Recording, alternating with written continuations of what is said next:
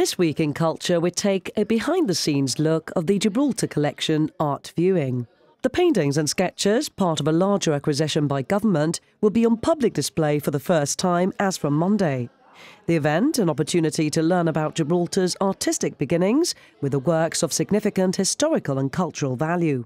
It's national heritage, it's art coming home to me. A lot of these works had never been seen by people in the public, and now they can see the progression in an artist's career. So again, to mention Azagury, we've got a wide range of his works, from sketches, etchings, to even some watercolors. I personally had never seen an Azagury watercolor before.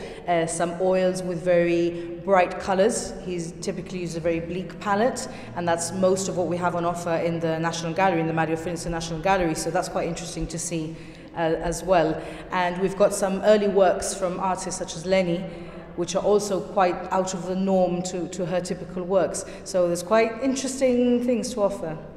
The Gibraltar Collection viewing is certain to be a special and amazing experience.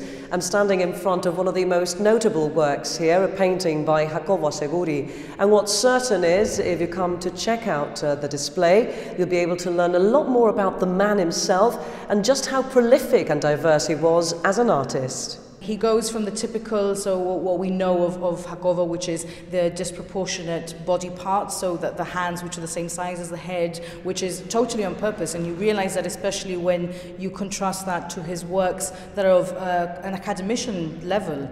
We've got some studies of a bust in particular, which is absolutely beautiful technically, and then you contrast that to his work in, for example, Los Olvidados, which are working class people. You know, you see that, you notice the weather-beaten faces, the big noses, the big hands, and I think that the fact that the same artist can do those two styles is absolutely amazing, and I think a lot of people enjoy seeing that. I suppose an interesting exercise as well in showing how much Gibraltar's landscape and surrounding areas have actually changed.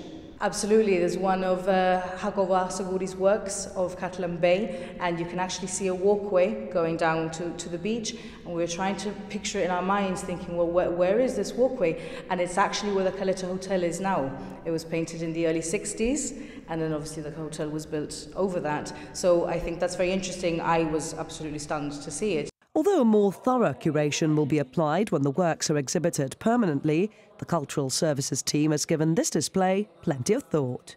We've done a basic overall in terms of, we've got the doyens in one room, so we've got them in the gallery. We've got Azagury, Mannia, Vacarisas and Leni in the gallery, and then we've got the older paintings, so from the 19th century and the contemporary ones together in the lower exhibition. That room in particular has a very good contrast, because you've got the very old works which were probably procured, you know, and there's probably a 1,000 stories behind those paintings, and then you've got the very prolific artists that we know now, like Jane and Will and James Foote.